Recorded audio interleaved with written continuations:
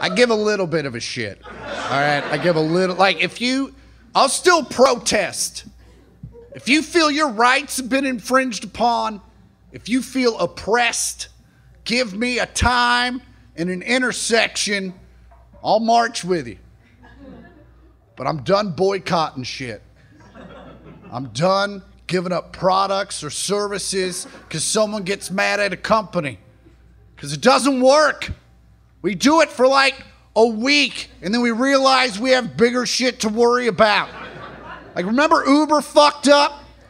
Like 6 years ago, Uber charged a surge in Manhattan during an emergency, and all the celebs got on Twitter, fuck Uber, delete Uber. So I deleted Uber.